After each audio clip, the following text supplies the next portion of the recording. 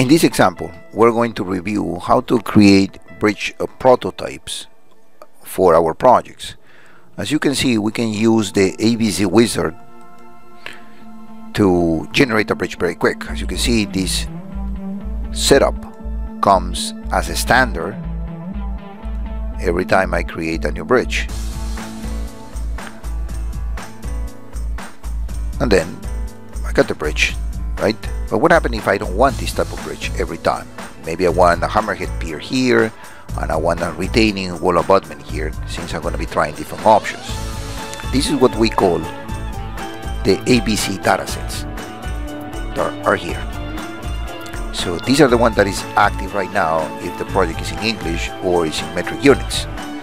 Okay, so what we're going to do is we're going to the ABC wizard and do the setup that I need. For example, I know that I want my prototype to be 3 spans, and I want it to be with a Ashtos, or let's try a completely different spread box like that, and it's going to be a hammerhead pier, for example. Right, that's going to be my standard bridge, and I create the bridge. So I want this to be my standard every time, right? So then I go one more time to the ABC datasets and I create a new set, right? And it's gonna be my new bridge type and add it.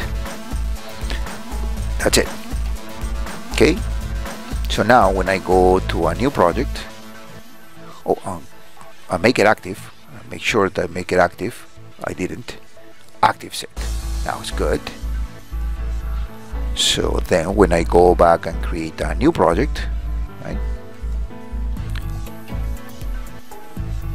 Okay, so I go to the ABC wizard. Now the active set that is going to take place is my spread box with my hammerhead pier on the substructure and finish. And now I have my new bridge. Right? So every time I create a new project, now my standard bridge will show up again the spread box. I want to go back to the standard one, go back to the ABC dataset again and say this is the active one. Now when I go new and I go to the ABC datasets, now it comes